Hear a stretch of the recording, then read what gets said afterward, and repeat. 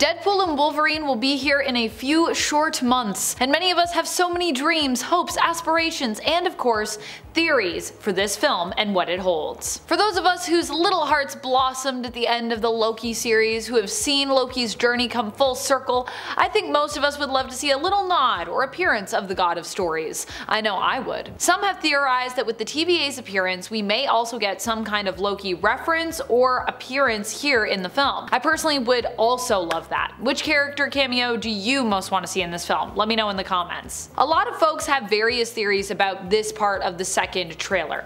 I know I have my theories, but I love how we all have an idea for who we want to be on the other side of this. Personally, when I saw Wolverine and Deadpool jumping through what appears to be a magical portal, it honestly looks exactly like a sling ring portal. I wanted Wong.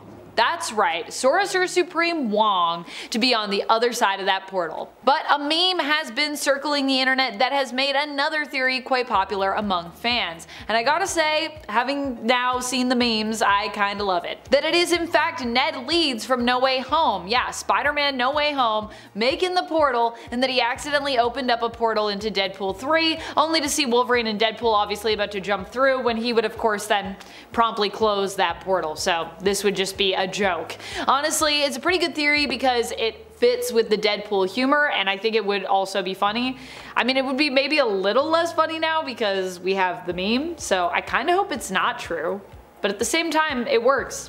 Could be possible. Is it possible we will go to Toronto in this film, or at least somewhere near it? Something interesting that I spotted in the second trailer is during the part where they are at the ruins in the second trailer, which many people are thinking could be a version of Battle World or simply the wasteland of the realities after massive incursions have blended up all the continuities together, we spot what appears to be, get this, the CN freaking Tower. It's not super noticeable since it's up in the top right corner, so it's kind of like to the side of the frame, off to the side, but it looks like the ruins of the CN Tower. Very interesting and cool considering both Wolverine and Deadpool are actually Canadian in the comics. It could just be an homage, as Ryan Reynolds himself is of course also a Canadian, or it could be a hint at one of the locations we'll travel to or we could see in the film. At the beginning of the second trailer as well, although the bar does not give me Toronto vibes as someone that, you know, is based there, we also see a Canadian flag hanging up against the wall behind what appears to be a jukebox during the scene where Deadpool approaches Logan and asks him, you know, to join him. This makes me think Canada could be a major setting in the film, but whether it will be more urban or more rural Canada, we'll kind of have to wait and see where we end up.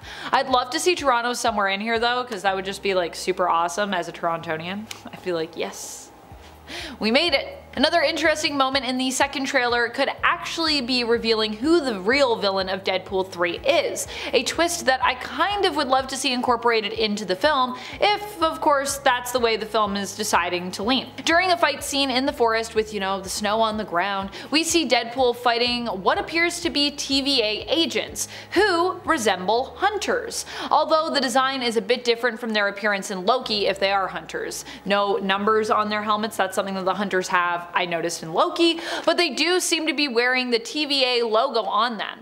Deadpool seems to be fighting them with what appears to be like a branch and doing a pretty great job, to be honest. Definitely earning his reputation as one of the most deadly mercs in Marvel here. This makes me wonder if Cassandra Nova is really the big villain of the film, or if something else is going on with her and we're being a little bit misled here in terms of her role.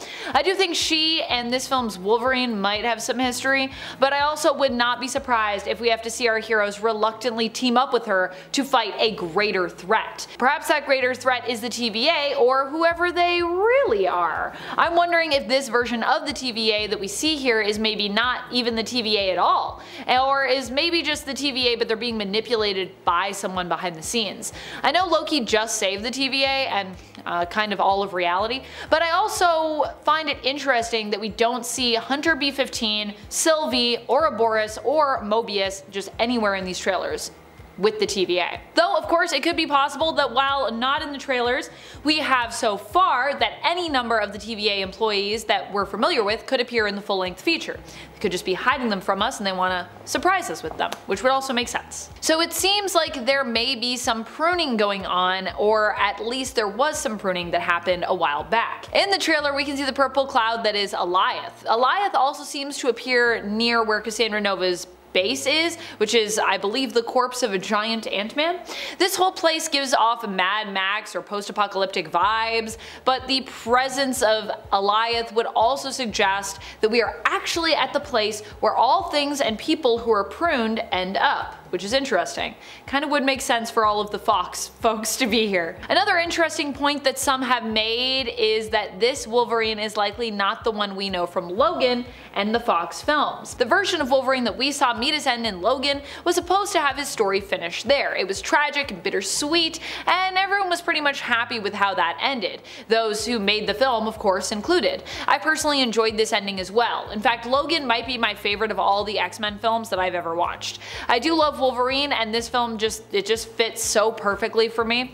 It also has some of the best fights in my opinion, so if it isn't the Wolverine we know, who is it? A lot of folks have theories. Many have theorized that this is a version of basically the old man Logan story Wolverine, but where that Wolverine was manipulated into eliminating his fellow X-Men by Mysterio's illusions, instead this version of him was manipulated by Cassandra Nova, who took a hold of his mind. However, it's also interesting to note that there are a ton of seemingly Fox-based mutants in this trailer as well. Could it be possible that this is a live-action version of the animated Wolverine even? I don't know. The costume is a bit different, but I'm definitely getting some I'm getting some X-Men the Animated Series vibes from this Wolverine in the second trailer anyways. Although, you know, there are swears, which is not usually how we do in the animated show, but I don't know, something about it. I'm just gonna plant that seed. While there are many theories about who this Wolverine might be in regards to his place in the multiverse, it's also possible that we could still get some kind of Logan reference or even an X-23 appearance. The fight scene in the forest in the snow seems to take place in the same forest we saw at the end of Logan. Many have noted that the tree stump that appears is the same one that we saw in the Logan film, so people are thinking maybe we're gonna go that route, and also they have alluded to the Logan film before in promotional material. So something I noticed between the first and second trailer that was different made me dream up a theory of my own in regards to Wolverine's role in this film and just which Wolverine or Wolverines we might be getting here. Patch seems to appear, or be implied to appear in this film in the first trailer, but then in the second trailer there's no sign of him anywhere.